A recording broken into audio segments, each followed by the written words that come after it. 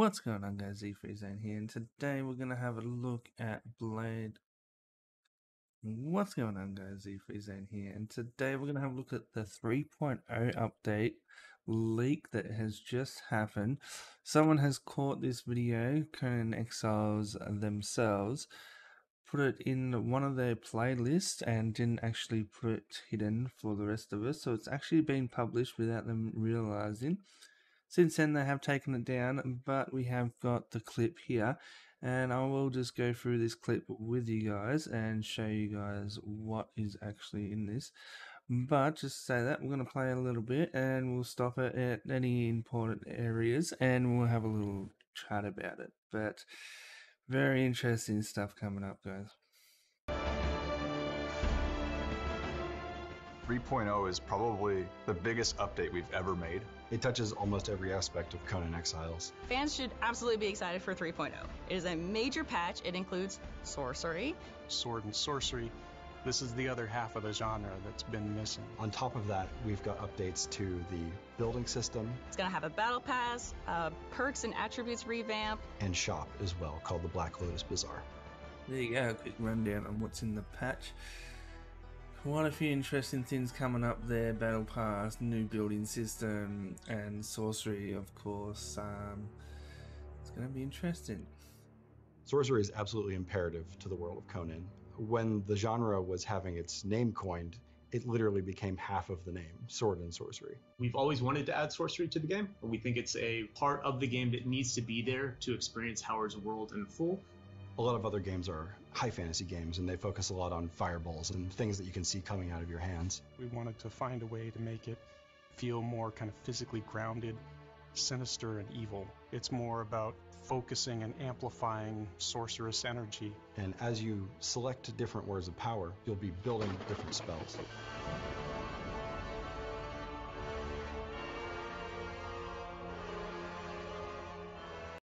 So that's not too bad. When I look at this game, I look at it as a PvP perspective. I like to build PvP, but I've played a lot of PvP, so it kind of interacts with everything as it goes. But I'm happy that there's no just fireballs coming out of hands and all that, and it looks like there's a bit of farming with all the trees and that falling down.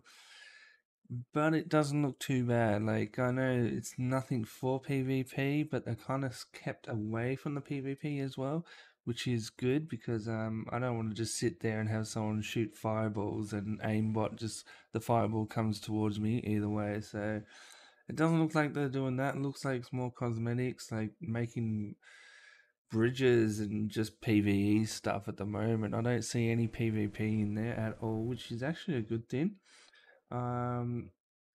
Look, from what Conan's been in the past, it's all PvE updates. I'm not expecting much of a PvP, but let's continue and see what they actually give us. Sorcery is broken up into two different parts. There's rituals and spells. Rituals are more kind of the crafting side of it, where you perform some kind of magical or sorcerous ritual at a crafting station at your base in order to make something, build something. In your base, you'll build a sacrificial stone. You'll drag an unconscious combatant and put them on the stone, and there will be a ritual recipe in that crafting station to offer them as a sacrifice. Perform a ritual, draw their blood, and then the station will open up again and you can take the item out. Tons of different rituals. Necromancy, for instance, allows you to summon the dead or create undead mounts. A couple other rituals we have are integrated into the fast travel system that we're implementing. So we have one that's kind of a set of teleporter pads, and you'll need some blood and some brimstone to fire that pad up. Stop it there before it goes into illusions too much. Alright, from what we just seen there, there's going to be extra benches in your base that you can do rituals on. Great, but I don't think there's anything to do with PvP, unless when you do the rituals you get some kind of weapon that you can craft, some kind of armor, anything like that would be absolutely fantastic, but it's yet to see on that one. The teleportation looks like we'll be able to, it's a set he's saying, so looks like there'll be two, one in your base and one where you want to teleport. Maybe a raid base, that would be cool. You can transfer items through the teleportation a lot easier. especially on the island of Sipdar. Like, that's a pain in the ass to run from one side to the other after you've done the raid a couple of times, transferring stuff. And teleportation straight to your base would be very handy. So maybe raid bases will get an upgrade with that one. So that's interesting. Let's continue. Illusions basically allow you to take weapon or piece of armor and apply a different look to it. So if you're able to craft two different pieces and you like the look of one but the stats of another, you can apply the look of one to the other. So it allows players to look how they want without sacrificing the stats that they want to have with their equipment. There you go, another PvE thing. That's got nothing to do with PvP at all. It's actually going to make it a lot worse. Someone's going to come up to you in like heavy armor and it looks like they're wearing light armor. That's really annoying. When you engage someone in PvP, it's really good to know what kind of armor they're actually wearing, and you can pick up a little bit more before you engage them. But if people look like they're in heavy and they come out in light armor, you got a bit of a struggle against you. Someone in heavy armor is easy to catch with a spear, but someone in light armor is a lot harder. So that's just the PvE thing, and that's gonna affect PvP quite a bit. So it's just another thing CONAN Exiles not thinking of, and just chucking it out there for the PvE guys. So I don't think there's many PvP players working at CONAN Exiles Funcom. I think it's all PvE. That's all I keep saying, and the last couple of years it's just gone downhill for the PvP players. But again, let's go. We've also wanted to go through and address all of the perks that we felt were sort of underperforming and sort of give them a facelift. Essentially, we've blown up the entire system and made a new meta. We have some great surprises, and we are really changing the way that CONAN Exiles plays on all of the attributes. Corruption is a core part of sorcery, so we wanted that to also impact the attribute system. When your character is exposed to corruption, it'll corrupt their form and their whole physical being. With that power, you can corrupt your physical self in order to gain access to special perks. Once you've reached a certain corruption threshold, your character will be able to corrupt their strength, their vitality, or their charisma into improving themselves. These benefits won't show themselves very powerful at first, but as you devote yourself more to the void, they'll start showing up and making you more and more powerful. Well, there's a big difference there. The perk system, yeah, everyone knows the perk system is a big thing in PvP. A lot of people make those master builds, and I guess there's a lot more to play with here, especially with the two new perks down the bottom, so that's going to be interesting to go with. And then it looks like a bonus they're actually overlaying, so it's going to be a lot more builds. I'm not one to make a PvP build, but I know there's a lot of people out there who like playing around with PvP builds, and yeah, I think you can get quite creative with this. Let me know what you think in the comments if you're a PvP builder, and what you think about this system. It's going to be totally different to what it already is, but hopefully it works for you guys, because there's not much else in here for PvP, so let me know in the comments.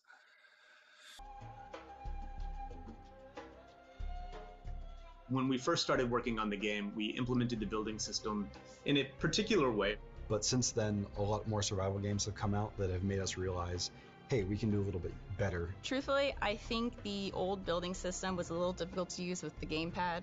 However, with this new system, it's designed to be used with the gamepad, and I think it's going to be so much easier for people. It takes all the crafting recipes, all the building items that you've unlocked, and puts them all in one menu. You can go to the section you want, find the piece you want, and it's a lot simpler. Right, so with the building system there, that's great. If you've ever been on a controller, I started CONAN Exiles on the PlayStation, moved to PC earlier on, but on the controller, you're scrolling down those menus for like a good 30, 40 minutes, 40 seconds, just trying to find the piece that you want, or you're typing in up the top the letters that you need to make this piece pop up, and it's just a nightmare. Once you're on computer and you got the little scroll button on the mouse, it's so much easier. But this system they got there looks so much more console friendly. So look, that's a good thing, not a bad thing at all. Can't see that affecting PvP at all. So No, that's good. I don't see anything wrong with that. Why not? I'm a builder. I like something a bit easier. I do use a mod menu on PC to make it easier, so it looks like they've taken that concept and gone a step further, so it's good. Enjoying. Why not? The creative mode is incredible. You get this admin panel, it unlocks all the building pieces, and you can create your perfect home or castle or fortress. A fundamental change in how you can build in the game. It'll be really, really easy, I think, for people to build their perfect home. New creative mode, why not? You know, they needed it. I think again it all just comes back to that new menu they got. I don't think there's anything else with that creative mode, but just that. But we'll see. Some building pieces are part of the Battle Pass and others are going to be in the shop. In the Battle Pass, we have sorcery themed building pieces which are built to complement and supplement the existing base building sets. The main reason we're doing the Battle Pass is so that we can continue to release free features. I'm a strong believer that monetization should be more on the cosmetic side, changing the way you look necessarily, and not changing the power of things. So the Battle Pass, you're going to get some really cool things. New armors, weapons, mounts that are all built around the sorcery theme.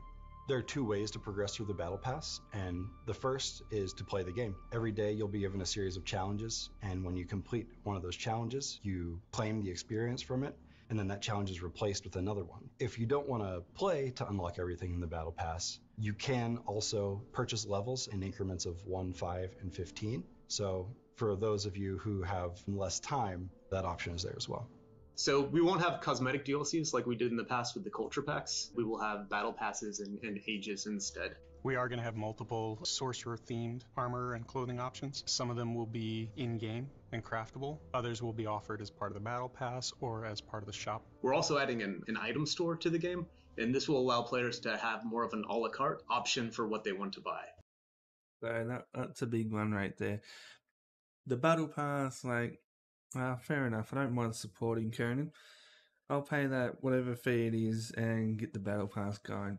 But if I have to play every day, that might be a bit of a stretch. Not many people can pay every day to unlock everything that they're saying, because they're saying every day and then it changes. So you might miss out on a few things if you're doing the Battle Pass every day. It should be a bit more stretched out than every day. Also, there's items in the shop that's not in the Battle Pass, so you have to pay extra for them. I can't say how much they are, so it's hard to say, but if they're really expensive too, it's just not going to be worth it. Everyone's tripping out on Diablo Immortals now on the phone, how much money you're forking out for that. I don't mind supporting these guys, that's fine. The DLCs that were coming out, you were getting new building pieces, new armor sets, and a skin or something for some animals. That's a lot of stuff, and it was pretty cheap too. So if all this combined, the Battle Pass and everything in the shop, isn't as cheap as those DLCs, they're just kind of ripping us off a bit there. But we'll see how we go. But hopefully it doesn't go down the road of Fortnite, where you just got all these skins and they're just ridiculous prices for bloody skin, and it's just not worth it in the end. So it depends how these guys go, how greedy they get. Could be good, could be bad, but I'm not expecting too much from these guys. And also, it's like every day you got to do these challenges, and if you don't do it, you don't get the Battle Pass, but you can buy it. So you give us real money, and you can get you buy the extra, you buy the Battle Pass, and then you buy the levels to go through it as well. So it sounds like a money grab. I don't mind supporting these guys. I want them to make more content for the game, and this helps. That's fine, but it just seems like there's a lot more going on in the background here. The Battle Pass plus the shop. What else are they going to chuck on it? And if it's only one day you've got to do certain tasks, as they just mentioned, I don't think it's going to be great. Give us more than one day. I might be doing something that day. I might not be able to play Conan for that day. They're really making us jump on every day, which might bring the players back, but at the same time, I think we're just going to have to see how that one plays out. Hopefully they don't rip us off like Fortnite rips people off.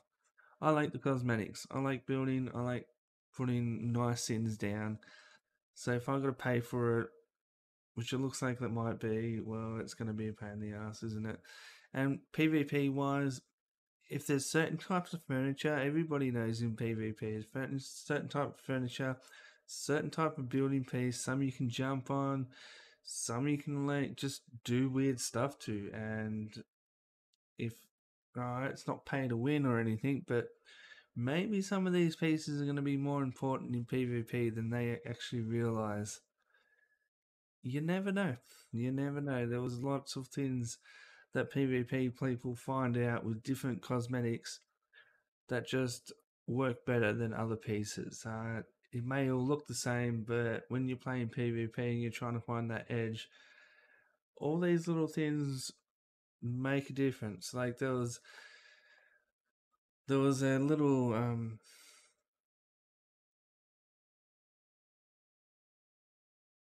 the stable doors, for instance. So I was making buildings hover. Like that just doesn't make sense. But that was just a little thing that was in the game, and it was totally different mechanics, and you could use it in PvP. And you never know. Cosmetics can really help PvP out sometimes, and it looks like you're gonna have to buy this stuff if you want to find that out. And if some clan's got a piece that just helps them out in that certain way and you don't, well, you're out of luck. You're gonna have to wait until someone logs on with that piece or trade for it or something, guys. Doesn't sound like it's going to help in PvP, but trust me, cosmetics can help in PvP if you get in depth with the building mechanics. They can definitely help. It's been a long time coming making Sorcery. With each new release of Conan Exiles, we're trying to make the kind of game that we feel like our players want to play and that we want to play. So if you want to see more of this, definitely follow our Conan Exiles Instagram, Facebook, Twitter, all of that. Thank you all for all of your support and for playing our game and enjoying it. And I hope all of you have a great time exploring the world and finding the things to do those dark, evil rituals and become the twisted sorcerer atop a tower.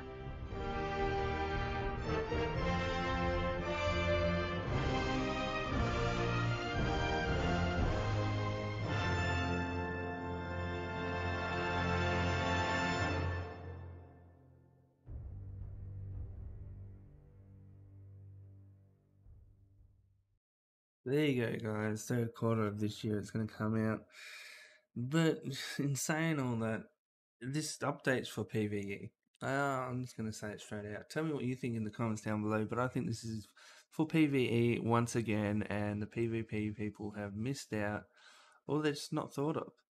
I don't know what these guys are doing at FunCon, but I think when these guys are sitting there testing the game 24/7, you got to jump on, you got to test it. I don't think they're testing it in PvP. They're testing it in PvE.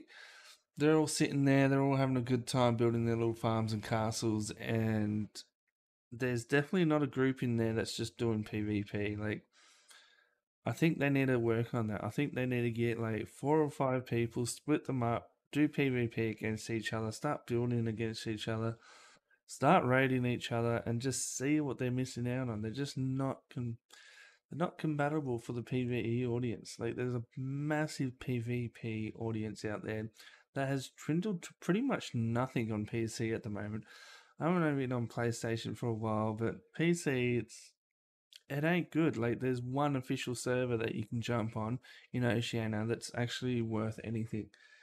Absolutely crazy, but let me know what you think in the comments down below. I thought I'd just get this video out for you guys. It's like 4 in the morning, so if I don't sound right, that's just because I'm like 3-4 drinks down, and it's 3-4 in the morning, so it's quite late for me. But other than that, I'm ZfreeZone, and I'll catch you guys on the next one. Let me know if you want me to cover this when it comes out. We're gonna do our best, but hey, the game's getting a bit old to me, so hopefully this spices it up a bit.